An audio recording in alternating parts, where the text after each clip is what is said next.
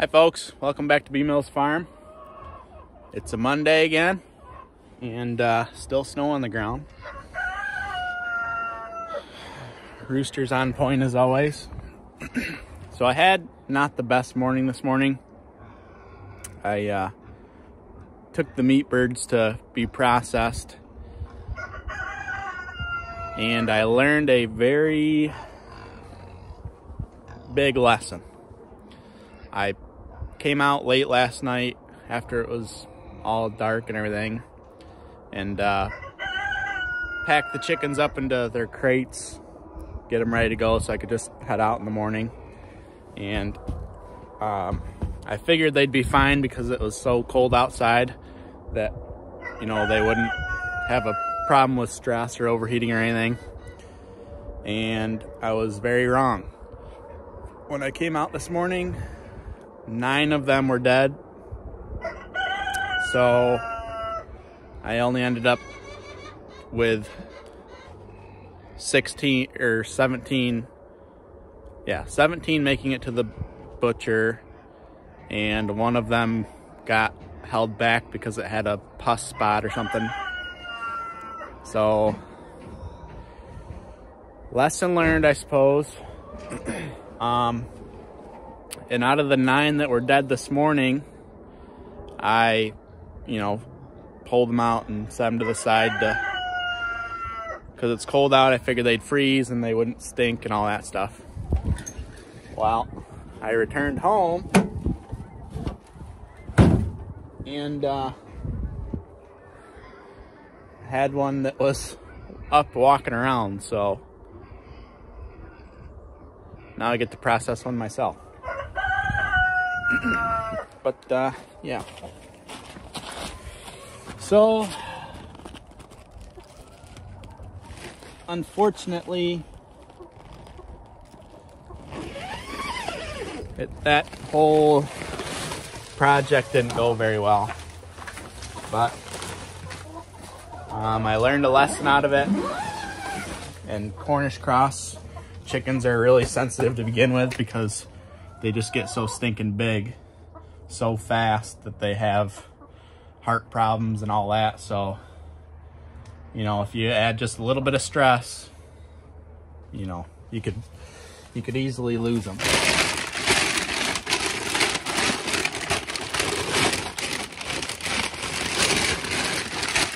But on the plus side, this thing is awesome. It's got snow piling up, which is not good. So I have to figure out a solution to that. It can't get any tighter the way they have the strap set up, so it's really not ideal for winter. But I think I'm gonna put some supports in the middle just to keep the middle high some way, somehow. I'm not really sure how I'm gonna do that yet, but that's the plan. We'll get these guys some scratch.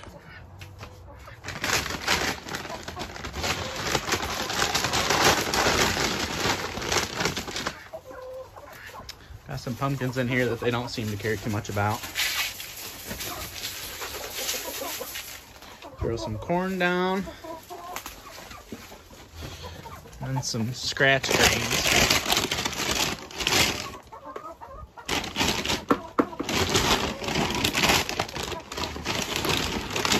They're good on water. Well, that's what I gotta do today, is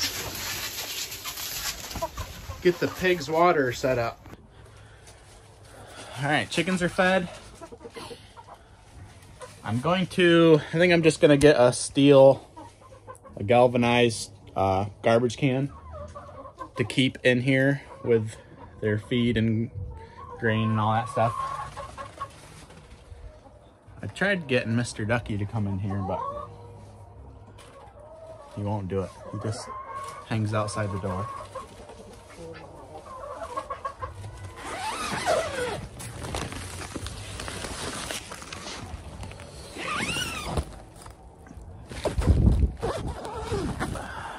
Pigs are getting grumpy.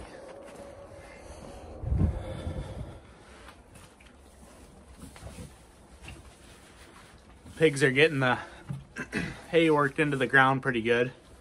So I'm gonna kind of try to even it out and then spread more on and keep building their bed.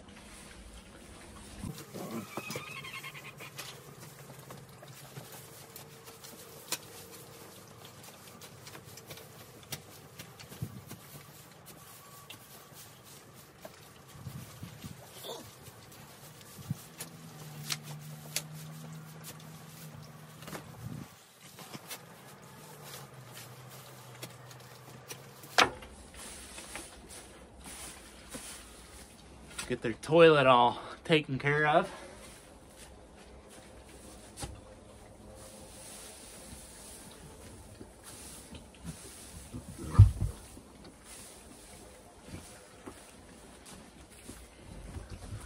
Don't forget to keep your baling twine because you'll find a use for it.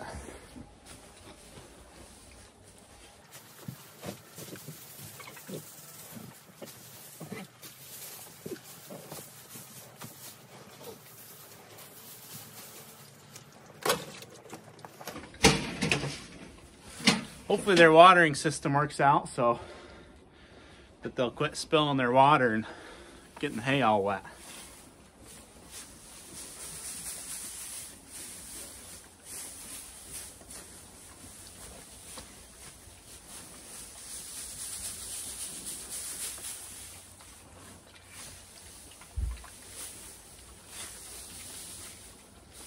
Not that it's a big deal because they have lots of warm, dry hay around. So they're staying plenty warm.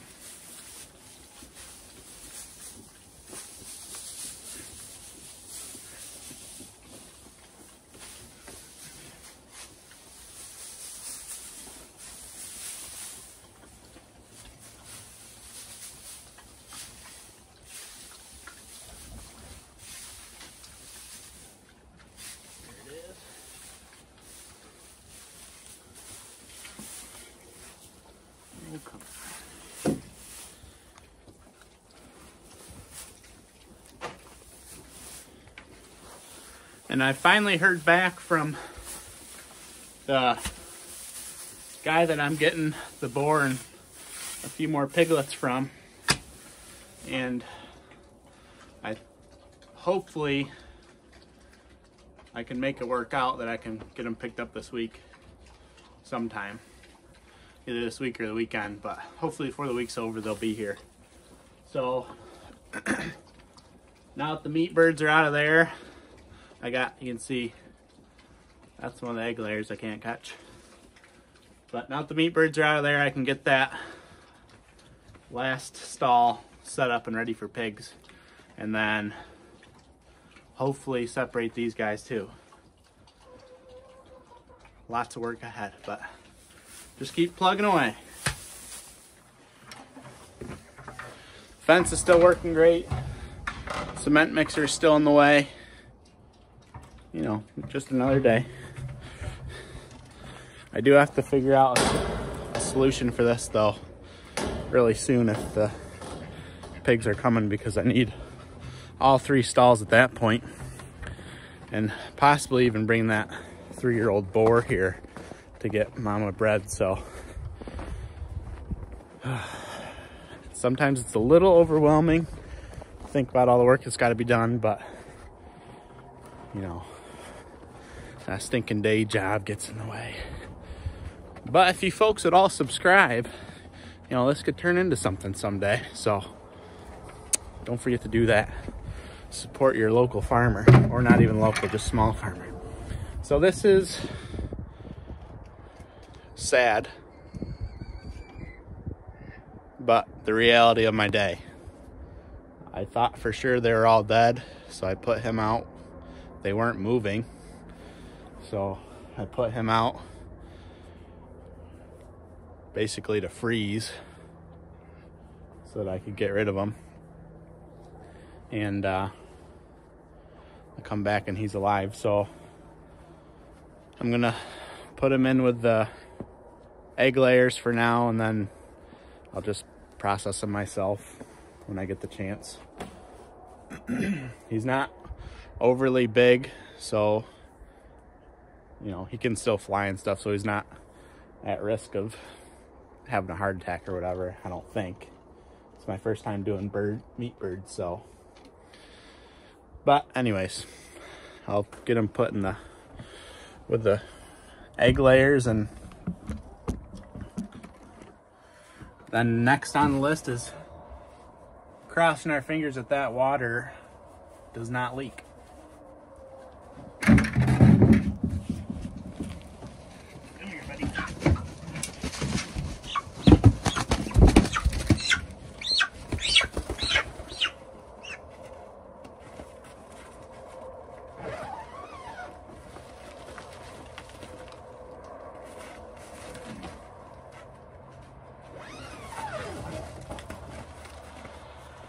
He's had a hard day, so we'll just let him be a chicken for a while, and you know, when it's time to process him, then I'll do it. But for now, he lives on. Also, I haven't checked the comments, but we still need to come up with a name for my black and white chicken. Probably cat prints, most likely. Which I'm totally, I don't want any cats in my house, but I'm totally fine with cats being around because they're rodent control.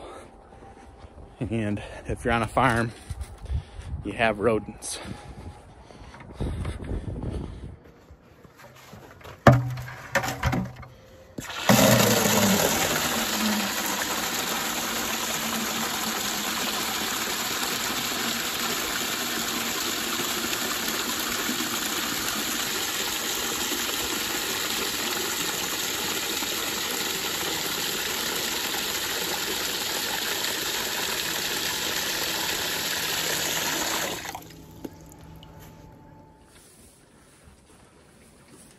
Eventually, I really need to put in, I think it's called a sand point well. It's just one of those, you know, watering deals that has the lever on it.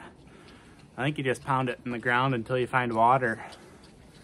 And that'd be an amazing addition to this whole operation, so I don't have to haul water so far, because it's quite the workout when there's snow on the ground. We probably have,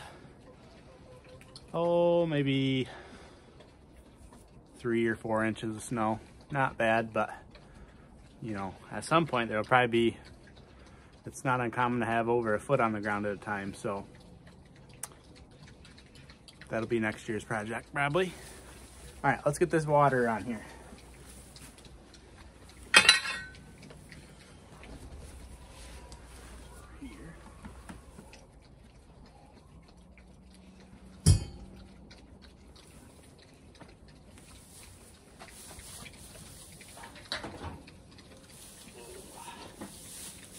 Hopefully one of these notches work, because I haven't tested it yet.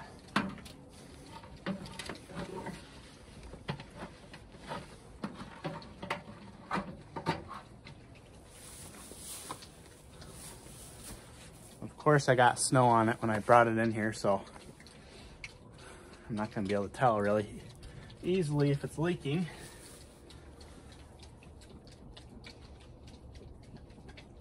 I'm just going to pretend I did a nice job and it's not going to leak. And tomorrow I'll know for sure.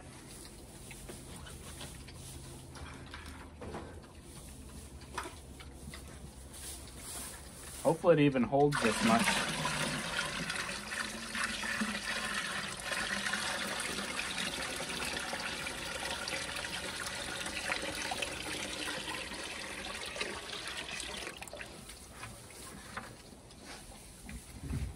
Yeah. I don't know, that's pretty heavy. It's probably got 9 gallons of water in it. Yeah, I'm probably gonna have to build something that this can sit on, because that's quite a bit of weight on there. But we'll pretend it's not and check back tomorrow.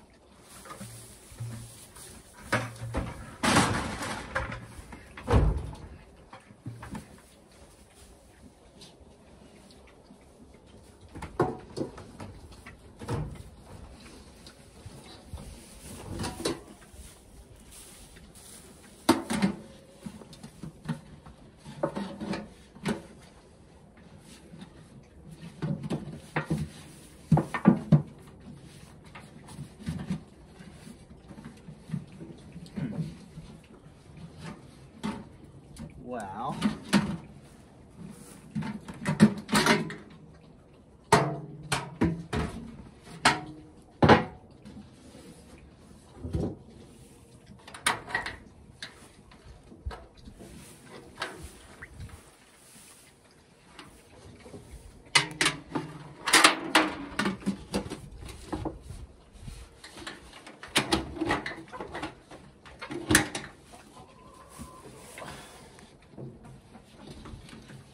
oh boy.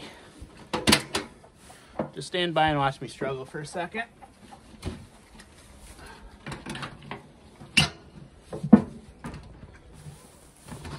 Okay. Got a lid on there to keep the rats out and stuff, because that wouldn't be any good. A dead rat in their water. So,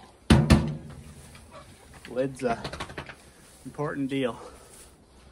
The pigs are just over there eating. They don't really care about me today, so I'll have to show them in a different clip. Get the strap on here and we should be good to go. I think all that's coming off, it's just the snow melting, but I don't know.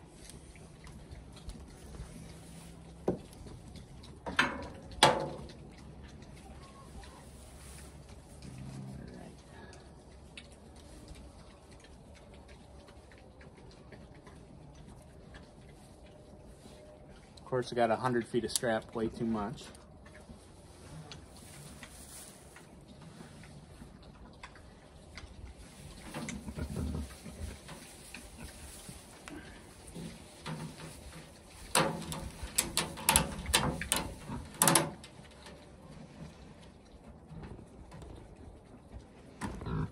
Well,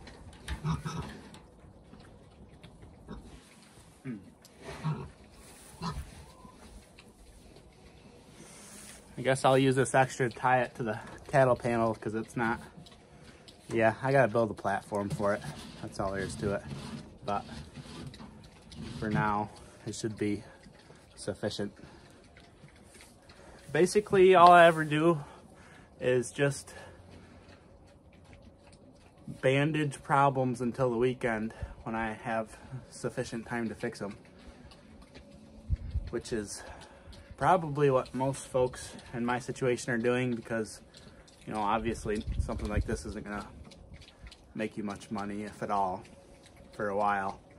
So you just gotta do what you gotta do, and if you're passionate about it, you'll keep doing it and find a way to make it happen. So that's all you can do, is just keep plugging away, and at some point it will either work out, or, you know, at the very least, if you just love it and you don't care about the financial side about it, then you're good to go too.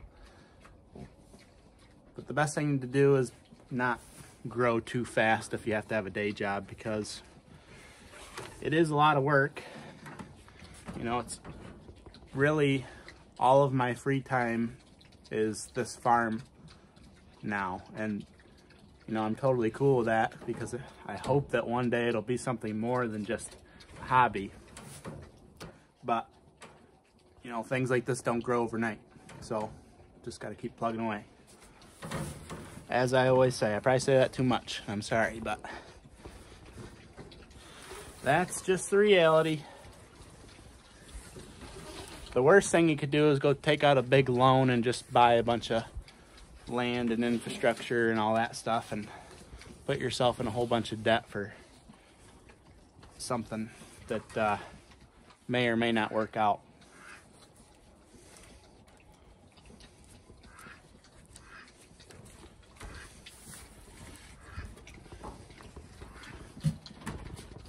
All right, sturdy enough for Monday, I would say.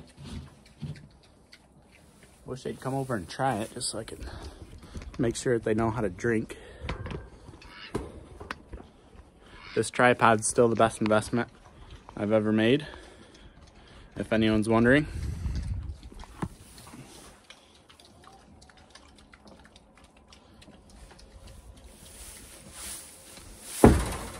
Oops.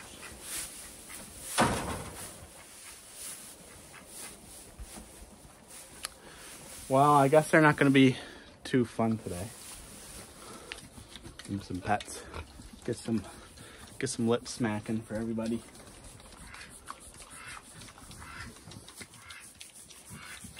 See if I can make her melt while she's eating. Oh, she's melting.